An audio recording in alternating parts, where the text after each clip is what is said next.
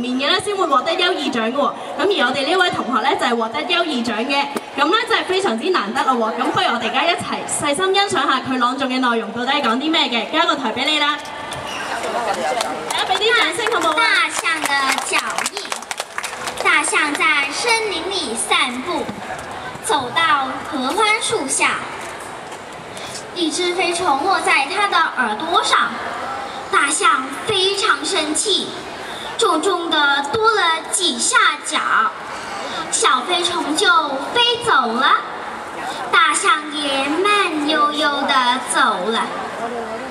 一場暴雨過後，樹底下出現了4個大水坑，將4個大湖堵住了螞蟻的通道。蟻王馬上召集螞蟻們想辦法。報告大王，我們可以組織一支跳傘隊，派傘兵螞蟻跳傘着陸，出去請求支援。對，趕快行動！蟻王一聲令下，幾十朵粉紅色的花兒飄向地面。不一會兒，他們就在對面的草地上匯合了。他們去找其他昆蟲幫忙，可是面對4個大水坑，誰也沒有好辦法。我們去找大象和小飛蟲評理。大象又高又大，萬一生起氣來，不行，那就去找小飛蟲算賬。對，找小飛蟲。傘兵螞蟻七嘴八舌地提議，他們在草地上找小飛蟲。小飛蟲吃飽喝足了，正挺着大肚子乘涼呢。螞蟻們把它捆住抬起來。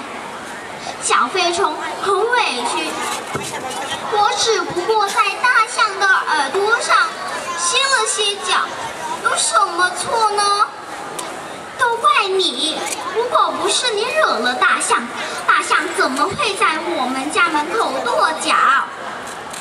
螞蟻和小飛蟲爭吵起來，引來了森林裡許多動物。大象也聽說了這件事，跺着方步走來了。哦，這不怪小飛蟲，是我大象的錯。大象走到合歡樹下，的確積了許多水，我可沒想到會這樣。大象說完，甩着長鼻子把水吸乾，地上露出了4個大大的腳印。大象又在土坑裡填滿了土。蟻王從新鋪的路上走過來，他命令螞蟻們在剛填的土裡撒上青草種子。過了些日子，螞蟻家門前便出現了4片綠綠的大草原。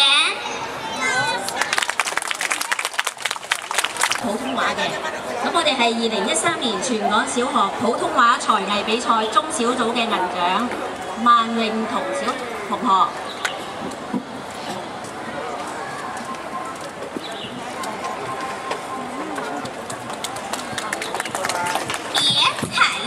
這朵花，冰心。小朋友，你看，你的腳邊一朵小小的黃花，我們大家繞着它走，別踩了這朵花。去年有一天，秋空明朗，秋風涼爽，他媽媽給他披上一件絨毛的大氅，將墨傘似的把他帶到馬路邊上。冬天的雪給他帶上厚厚的棉衣，他靜靜地躺臥着，等待着春天的消息。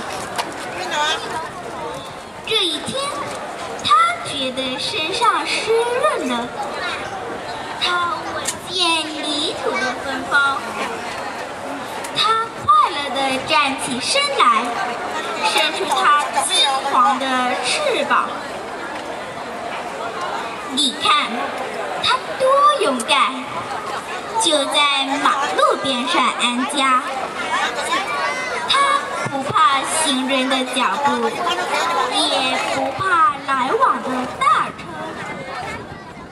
春游的小朋友们多么欢欣！春风里飘扬着新衣新裙，你们头抬得高，脚下得重，小心在你不知不觉中把小黄花的身体断送。我的心思你们也懂，在春天无边的快乐里，这快樂也有他的一份。好啦，唔該晒萬詠彤同學嘅。咁接住落嚟呢，有3位小朋友呢。